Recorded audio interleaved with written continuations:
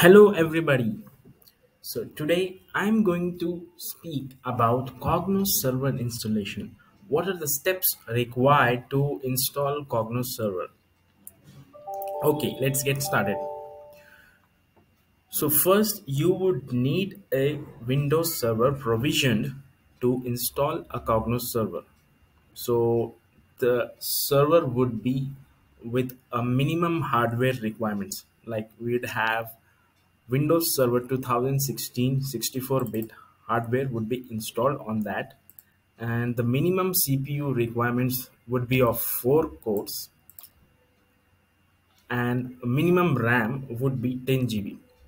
Okay, so you can decide how much disk space that you would need to keep, but note at least minimum 12 GB of free space should be available always for the Cognos functions and processors to run without any uh, disturbances.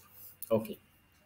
Okay, moving for the next, we would need to download the Cognos installables from IBM Cognos Passport Advantage webpage. So there will be a webpage that IBM will provide. So you would need to log into that webpage and download the installable files.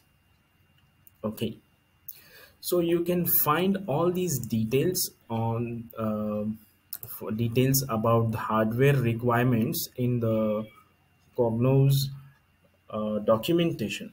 So next we would need a database.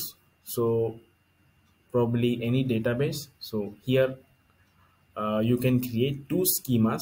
So one would be of Cognos content store and another would be of Cognos audit.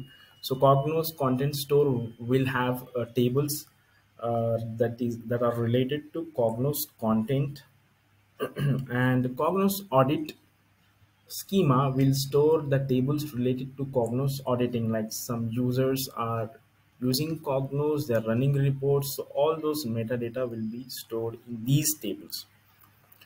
So next we'll have Java installation. So here we'll install Java, and we'll also download the drivers that needs to be set after we install. So we'll keep all these things ready.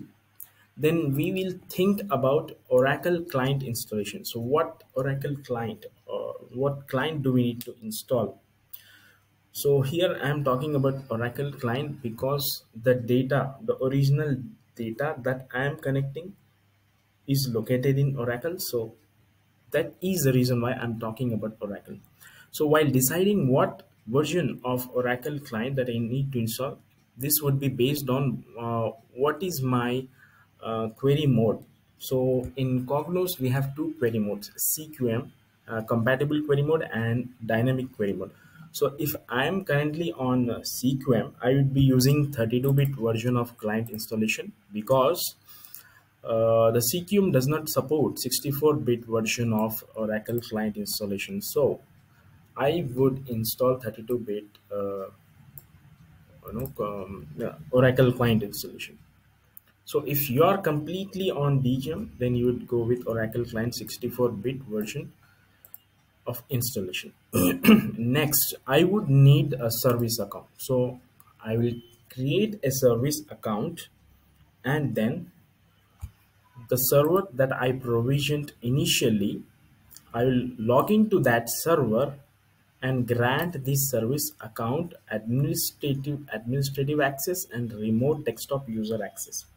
So I'll go to the server and go to the administrative tool, go to the computer management, and then to the local users and groups. And under groups, we'll have two groups that are administrators and remote desktop users. Under these two groups, I will add my service account as members. So that will set up my initial process to get started with the Cognos server installation.